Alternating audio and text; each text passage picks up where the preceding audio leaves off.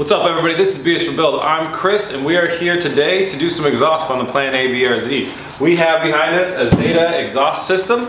I bought this a very long time ago before we filmed anything, and it was for the Plan A BRZ, and now it's time to finally get this thing on here. So it's a pretty cool time for me. We're going to do a full just unboxing and layout of the exhaust system and figure out how to bolt this thing on here. Shouldn't be too hard. Hopefully it will be a lot of fun, and in the end we'll get to hear what this sweet exhaust system sounds like. Stay tuned.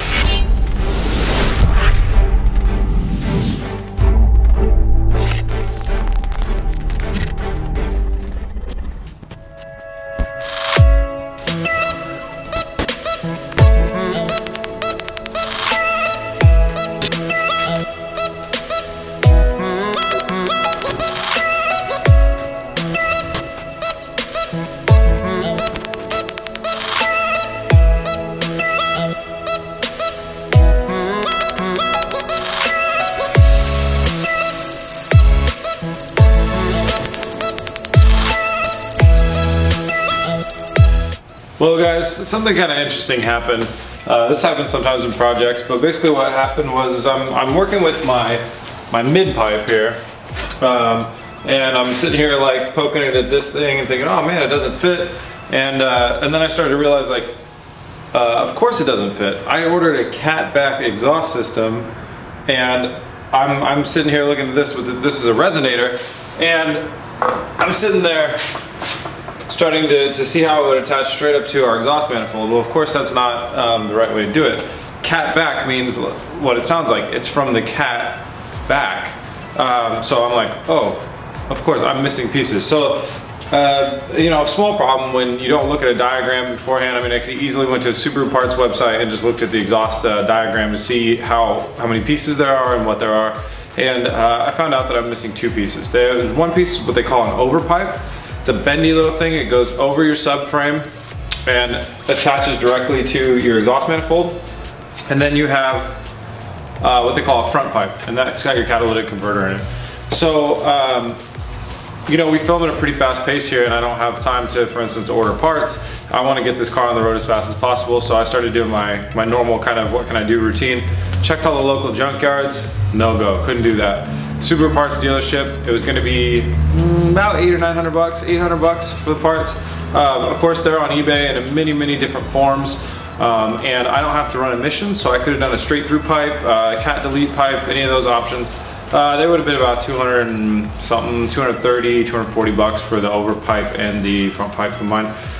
Luckily, I was able to find one on Craigslist. A young cool dude had a BRZ or an FRS, I can't really remember, and he wrecked it. And he had this on it, and he took it off before he gave the car to the insurance company. So this is a Nameless Performance.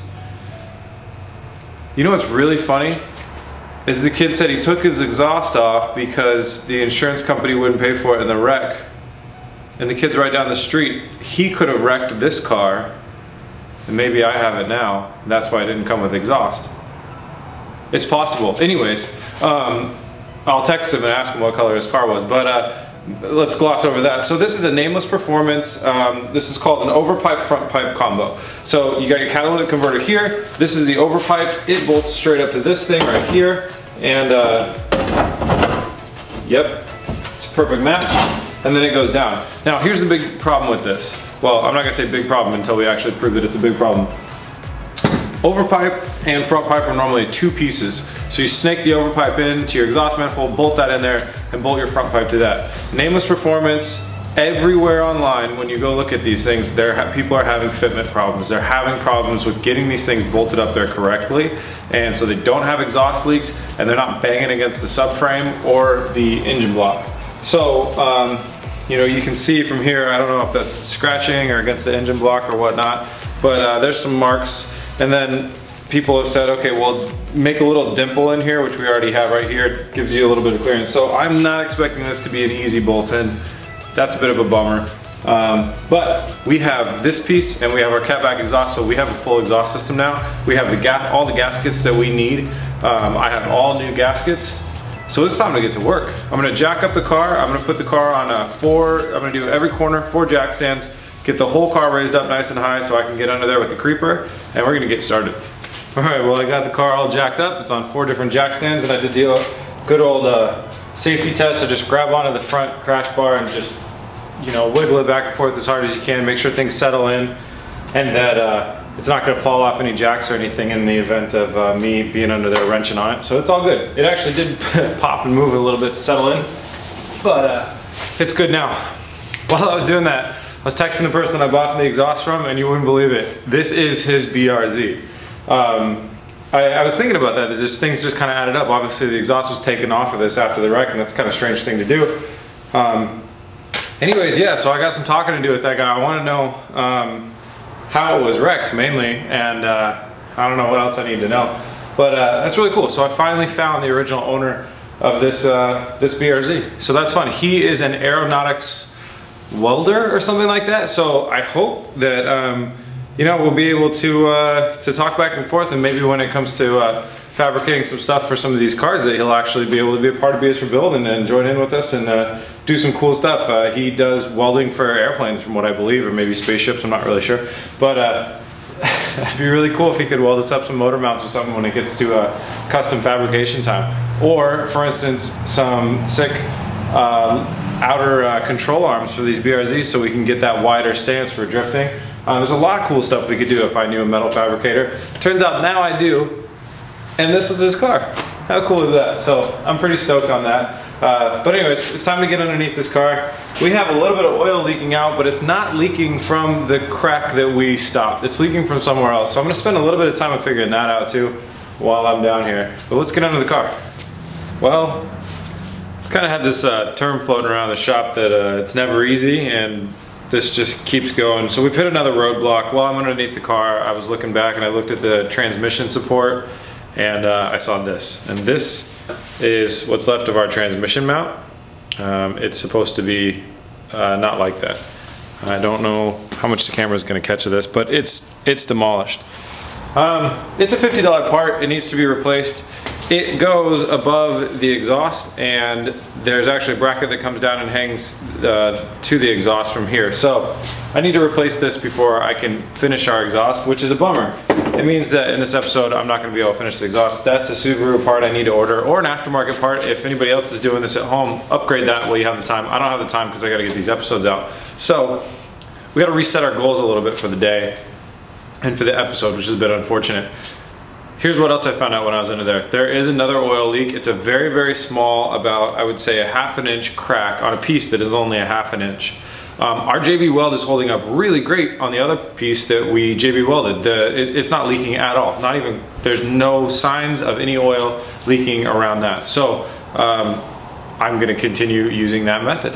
So what I'm gonna do is I'm gonna do something I learned from a commenter on the channel. He said, grab a crayon and draw along the crack. And what that'll do is that'll cram wax into the little bit of the crack, so the oil will stop seeping out, and then you can get a clean surface. So that was a really cool tip. So what I'm gonna do is run down to the store, buy a Crayola set of crayons, so I'm topping myself up on some JB weld, and then what we're gonna do is fix that crack, and then continue working on reinstalling the exhaust manifold and the Nameless Performance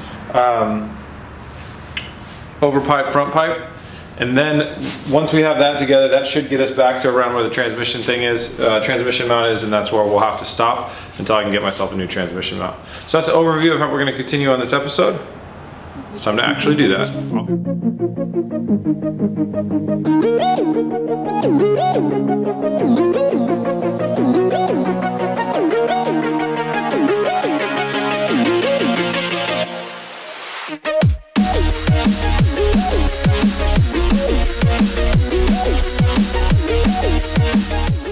Alright, well you can see under there that we got our crack fixed up. The crayon method didn't really work because it was in like a 45-degree angle crevice. The crayon couldn't really get in there very well, but it all went a lot better than the one before. I used a little bit of a wire brush, a little bit of a quick like lighter torch to heat some stuff up, and it went really well. So I'm very confident in that, and I feel good about doing that. The next thing I did was I put the armor back onto this exhaust manifold. Now we're going to jump back onto the car. We're going to take the exhaust manifold, loosely bolt it back into place. We got some new gaskets right here from Subaru. I know that I can reuse the old ones.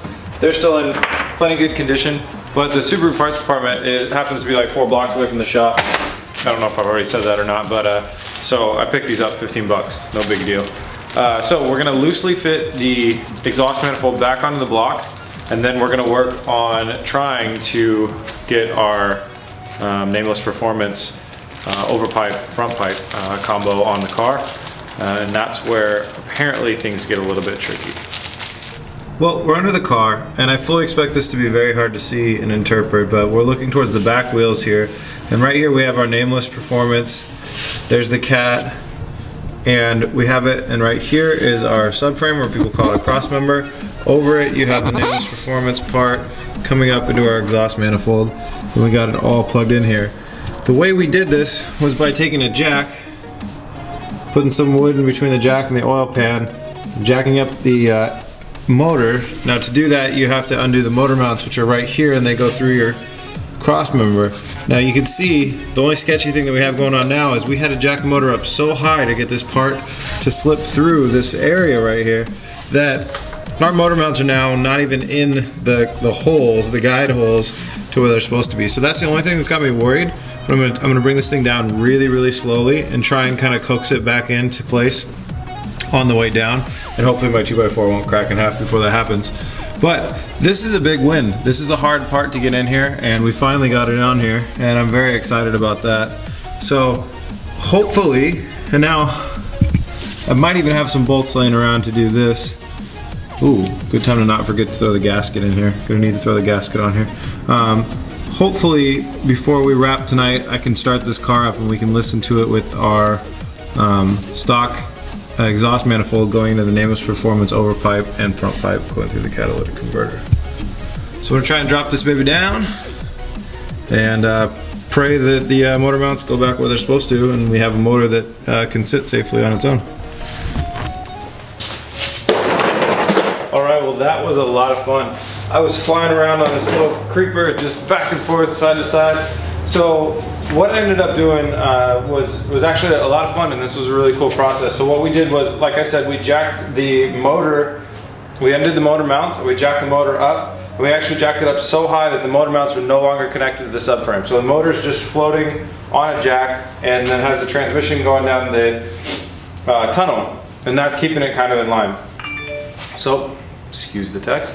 So the transmission then kinks down because the motor's coming up over here, the transmission's going down like that, and that got our motor mounts pointed the wrong, like basically at the wrong angle when we were trying to reinstall it. So we got our exhaust in there and we got everything okay, and we got the room in there, so now it's time to bring the motor back down.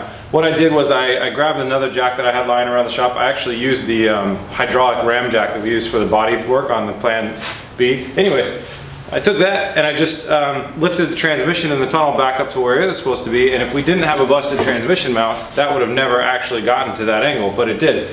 So we lifted the transmission back up, and then we started lowering the motor down 1/4 inch by 1/4 inch until it started getting a little bit closer, and then what I was able to do is actually just grab the motor by the top, yank on it a little bit, and then I noticed I was kind of moving the motor on the jack, and I could get a little bit of mobility with it. So then we got it down to where it had some pressure. The motor mounts were trying to get into the holes that they needed to go. I pulled it and wiggled it until they shot those bolts straight through, jumped back under the bottom and bolted them down. So although, you know, the episode is not finished, we didn't get our exhaust done in time, and I did miss the deadline. We wouldn't have been able to do this for a couple of reasons. One, we had that busted transmission mount.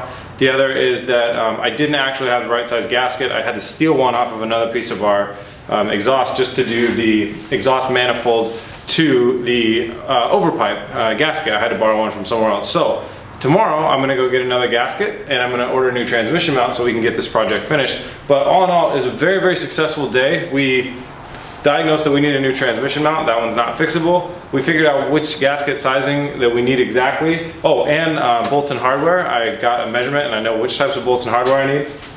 As well as we got that really stubborn Nameless exhaust overpipe and front pipe on. And then we also fixed a secondary oil leak, which that thing was a big deal to me. I don't want my car, as slow as it may be, it was like, I don't know, 5 drips every 2 days or something like that. I didn't want my car dripping oil onto my headers and just like creating oily smoke and crap like that. And I'm so happy that, again, JB Weld saving the day, really. We could start this up right now and listen to the new Nameless exhaust system on there, but I don't want to because I want to give that JB Weld some time to set in, although it's not in a pressure sensitive place.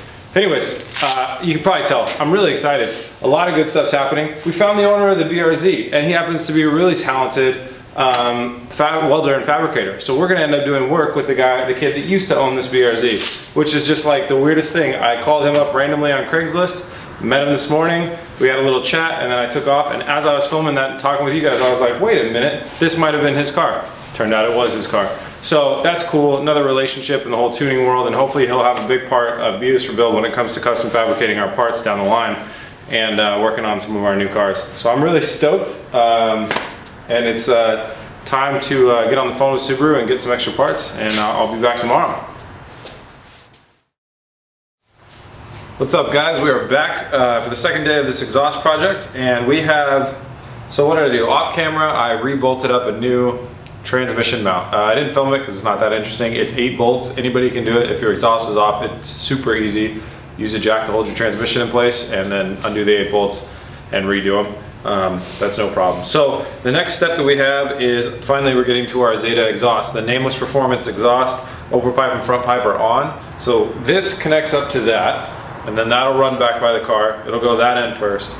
Then that'll connect over here into this, which then has a bracket. So I'm gonna go ahead and try and mount these 2 pieces first. And once I get them mounted up, I'll bring them down there for you guys to see. This is what the floor looks at from under a BRZ. Real smart, Chris, real smart. Okay. All right, I'm gonna try and drive you guys under the car without, oh, watch your head. Oh, Jesus. Excuse me. All right. I have no idea if this is gonna film anything, but here you have the Nameless Performance connected to the exhaust manifold, overpipe, cat. Let me get out of the way of the picture, and then you can see the rest of our exhaust. And we drive. So that's where the Nameless ends. Then we go into our resonator. That's our Zeta. Resonator down to a Y pipe for our dual exhaust that we bolted up. Shiny. And that has a hook right there. And that's where it hooks up. So that's how that all holds on there. Sorry if you guys are getting motion sickness by watching this. And then our Y pipes go up. So now we got to put our exhaust canisters on, our muffling canister on, and it has 4 attachment points right there, there, there, and there. Then we'll be able to light this candle and see how it sounds. Hang tight.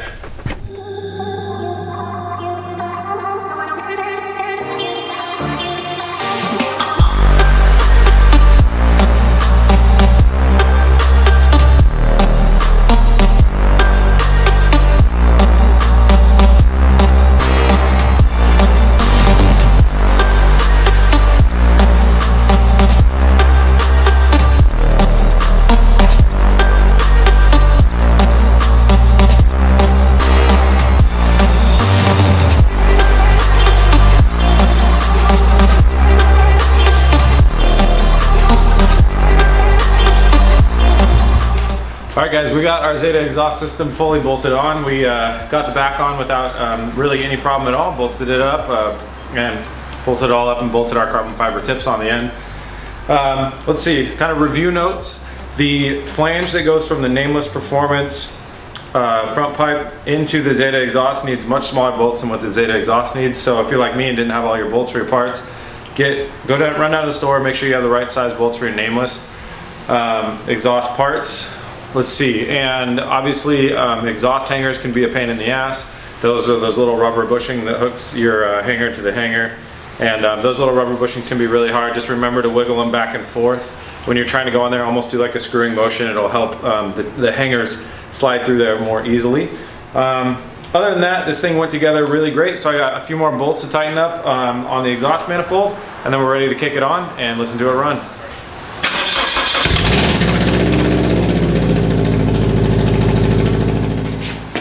Well, dude, I think we have an exhaust leak.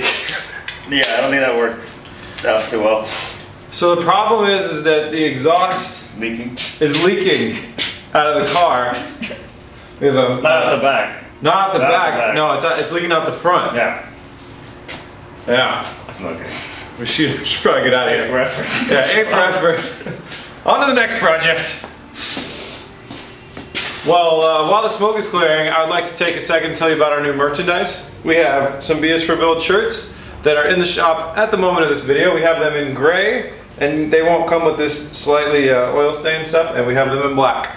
And we have lanyards, and they are nice, and they are sleek, and they are cool. On the real though, this actually isn't smoke. That was just for fun. I bought a fog machine, and I was trying to play around and make a cool effect when the exhaust came out of the tailpipes, and instead we just smoked up the room, and we had an exhaust leak, so most of the exhaust came out of the front of the car. Yeah, the leak part's for it. Yeah, we do have an exhaust leak. That's why the car sounds like a tractor. So on the real though, we're gonna just let this fake smoke clear for a second, and then get back under the car and try and see what's up with that. All right, guys. Well, we found the source. A little. Cut. I don't know. Yeah. Cut, but slash keep it in the video. We found the source of the exhaust leak. I mistakenly forgot to tighten down the whole left bank of the exhaust manifold. So the 3 bolts on there and the gasket and everything, they were just like hanging off, like completely detached, like a 1/4 inch. That's why it sounded so bad. I was like, that's a serious exhaust leak.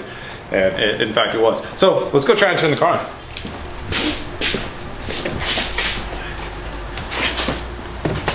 Ba-da-ba.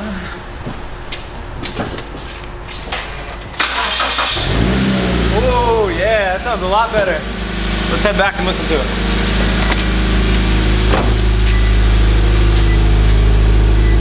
So this is the warm-up sound. So the engine's revving a little higher than normal to do the warm-up, and you guys will hear it kind of calm down, and then maybe I'll blip it a couple times.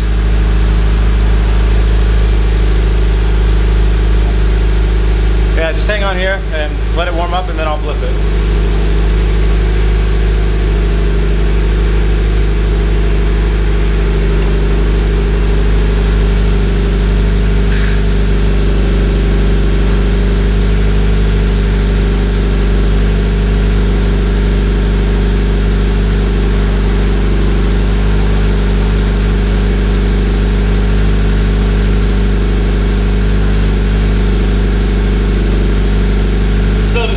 Just hang on.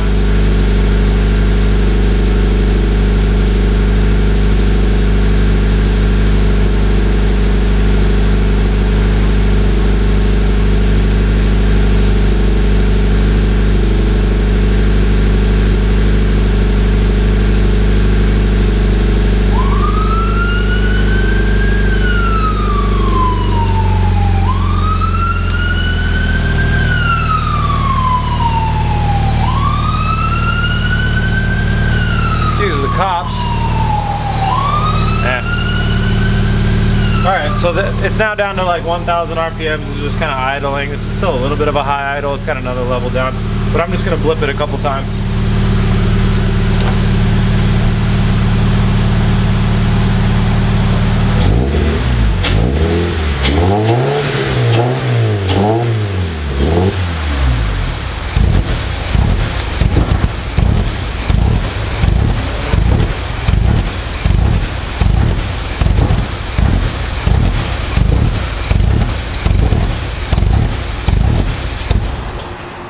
Something's pissed off.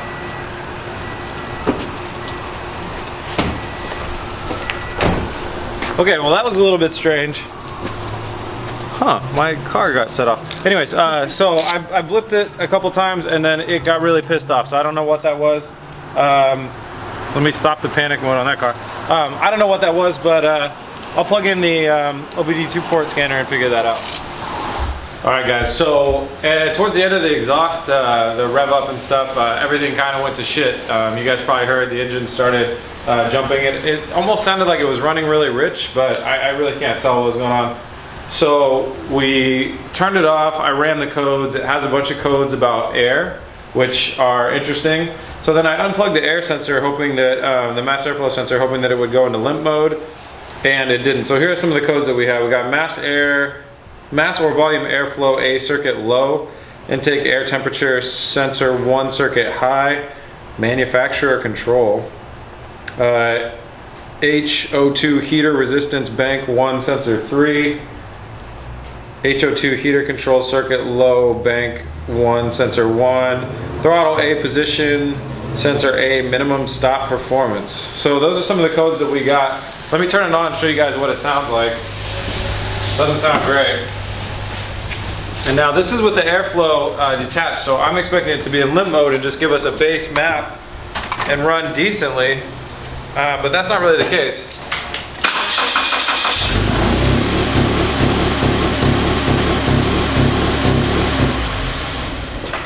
And that's just what it keeps doing. So we got to wrap it up for the day. We did a great job installing exhaust, but unfortunately engine slash computers are really pissed at us right now. So you know, that's kind of the spirit of the channel. We're not afraid to ask for help or admit where we've messed up, which I don't know if we've messed up. I think what's happened is, you know, the car is still broken. We haven't got down to the bottom of it. But you know, that's what we're doing. We're here to learn. If anybody has any ideas of how we could troubleshoot this, let us know. But I think for now we have to kind of end this episode and pack it up. So thank you guys all very much for watching. Please like the video if you like this video. It's the most scared I've been on this project for a long time because I have no idea what the hell's going on. But oh well, we'll get through it. So like the video if you like the video, subscribe to the channel. If you guys want to help us out with our build or our projects, you can buy any of our merch. We got, like I said, new t-shirts on the store. We got lanyards, we still have key tags, and we got hats. If y'all want them, that's a whole breakdown of the store, and buying anything on the store really supports the channel. So thank you guys that have done that, and if you guys would like to support us, buy some stuff. All that money goes back into the cars and fixing these things up, and I promise not fog machines. Let's see. You can find us at bsforbuild.com. That's where you can find our store. We're on facebook.com/bsforbuild on Facebook, and we are bsforbuild on Instagram. That's where you can find us. And hopefully in the next episode we'll be diagnosing this and getting it all fixed up. Thank you guys very much for watching. Like the video, subscribe. Peace.